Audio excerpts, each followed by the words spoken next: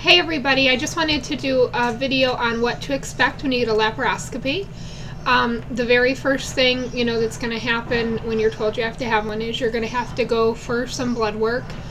I think I said in one of my other videos, had to have a pap smear and everything done because I hadn't had one done in 2 years. And that was pretty much it for like the whatever testing. Then what you have to do, and again, this is just what I had to do, and I'm just going to focus on that part and not the gallbladder part, because I think more people, trying to conceive obviously will be, interested in what happened with that part. So what I had to do is a bowel prep, which is where the day before the surgery, you have to drink this stuff, which clears out your bowels. And honestly, that was one of the worst parts, is drinking the stuff. It's 2 liters worth of liquid. It's a clear liquid. And mine came, I guess there's different kinds. So, again, this is just what I experienced. But mine came with flavor, a couple different packets of some flavor. Like there was cherry, lemon lime, pineapple, I think, and one more. I don't know. I picked the cherry. I don't really know what it tasted like without it, but it really didn't make it any better in my opinion. It's horrible stuff. And what I tried to do, the way it works is the bowel prep begins, you take 2 pills. I think it was 2 pills. Corky. You take 2 pills, and that makes you go to the bathroom the first time. As soon as you go to the bathroom, and that happens like an hour or 2 later, as soon as you go to the bathroom, then you have to begin drinking the stuff. And the way you drink the stuff is you drink 8 ounces every 10 to 20 minutes.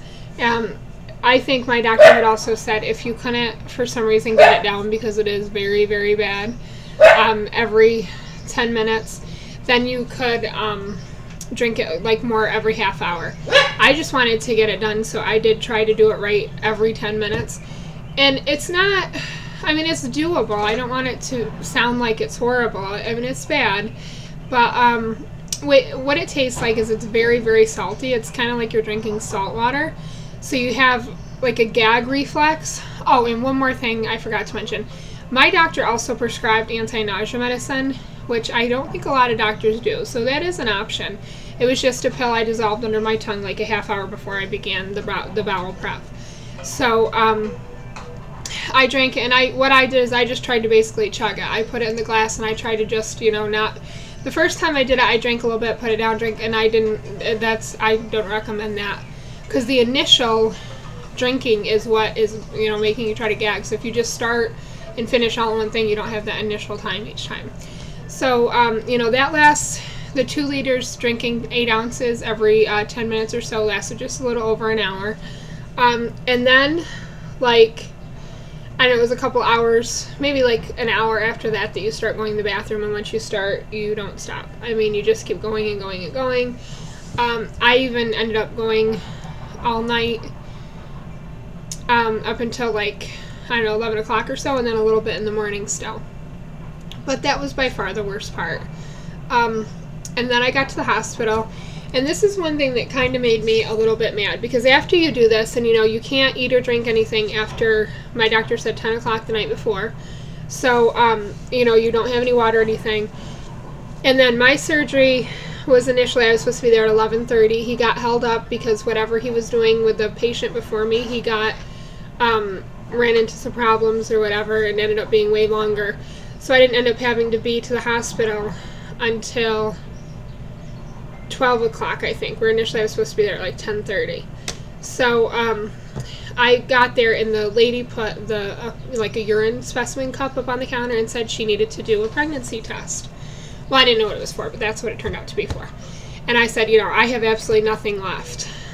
You're on that stuff which completely cleans you out, and then you don't have anything to drink or anything. I had nothing. She goes, well, then we're just going to have to draw blood. Whatever, it's fine.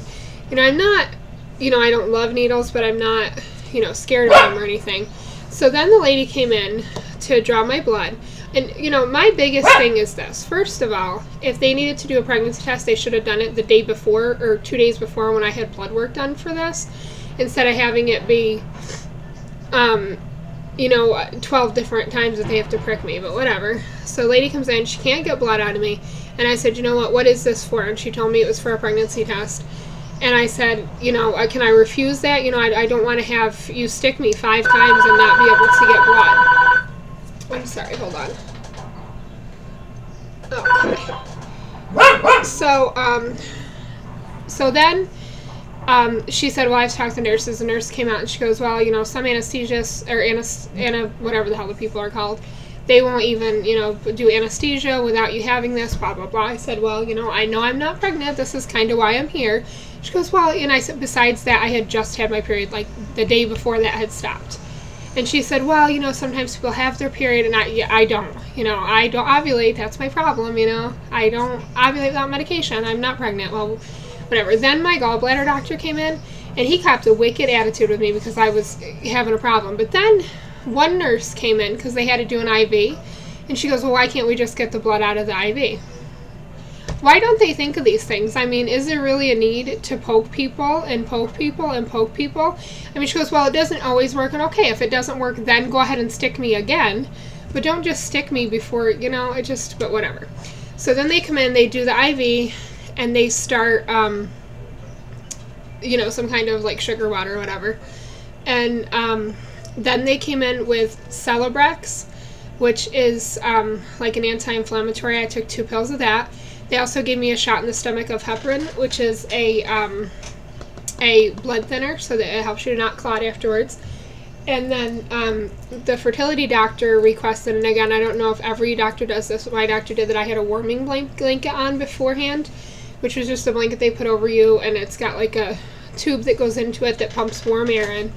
And I guess that was just because, I forget what they said, that he prefers to do that because, I forget why, circulation or something, I don't know. And then of course they also, for circulation, put those medical stockings on you that help your, you know, just up to the knee, that help your blood circulate.